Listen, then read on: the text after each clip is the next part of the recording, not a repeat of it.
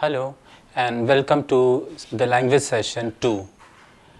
Thanks for your likes and feedback. So now we start with the session with a quiz this time. The quiz is, where do we use the simple present tense for the future? The answer to this quiz I will be giving you at the end of the session. So until then, think of the answer and you'll get the answer at the end of the session. So let's start our session.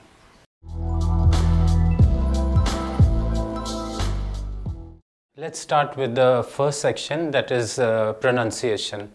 So the first word here, it's not monogamy, but it is monogamy. And monogamy means one marriage. In the last session, you had the word polygamy, which meant many marriages. So this is monogamy. The second word is phlegm. You pronounce it as phlegm. The third word, many people say healthy, but it's not healthy, it's healthy. Healthy. Similarly, it's not wealthy, but it is wealthy. Then we move on to the second last word, that is not truth, but it is truth. Like you said true, you pronounce it as truth. And the last word is not political, but it is political.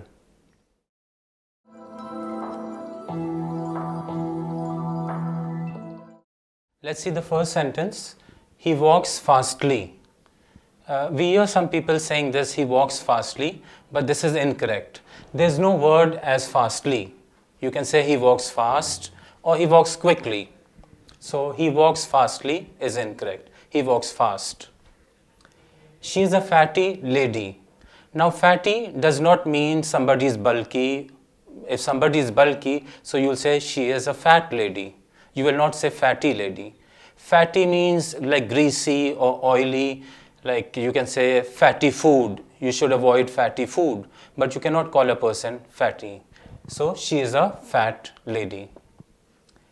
The third sentence, they were sitting in a round circle. You see, circle is always round, so you don't need to say round. You cannot have a square circle. So they were sitting in a circle. Saying round is redundant. The fourth one, he is senior than me. Whenever we are comparing, we use the comparative degree of adjective and we use the word than. Like he's fatter than me, he's taller than me. But whenever your adjective ends in OR, then you will not use the word than. You'll say, he is senior to me, or he is junior to me, or this cloth is inferior to that cloth. So when the adjective ends in OR, we will not use than, we will use to.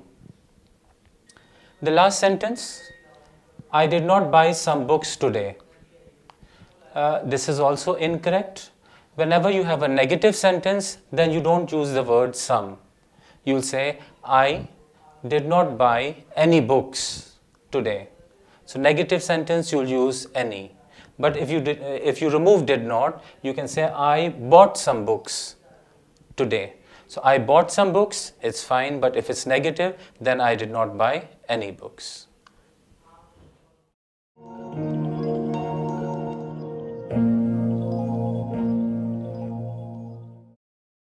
The third section, the vocabulary section, today the words would be related to religion. In this section, the first word is sect. And sect, we mean that there are divisions in religion. Like in Christianity, there would be Protestants, there would be Catholics. In Muslims, there would be Shia, Sunnis. So these are the sects of religion. Then we have a word pagan.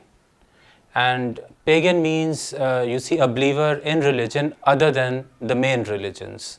So maybe he believes in many gods, other than the main religions, so they are called pagans. And there's another word, heathen. Heathen also is similar to pagan. Sin.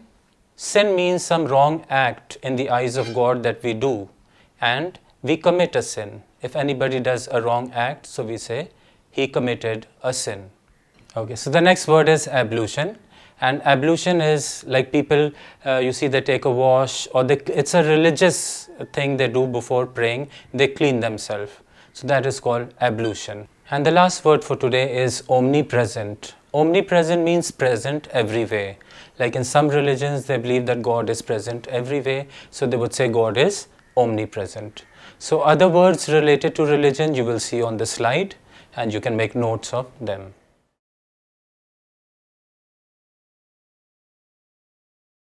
So now we come to the answer of the quiz that I asked you in the beginning of the session. The question was, where do we use present tense in the future? If your future is confirmed, then you will not use the future tense, you will use the simple present tense. Like you see, if you say the school reopens on 1st August, and if you say the school will reopen on the 1st of August, it has a different meaning. Will reopen, it's unpredictable, not very sure. But if you are sure a decision has been taken, so then you will say the school reopens on the 1st August. I'll give you another example. If it's the 29th of Ramzan, so you say Eid may be tomorrow. But if it's the 30th of Ramzan, so you will say Eid is tomorrow. So we are using the simple present tense for the future. Thank you, and see you in the next session.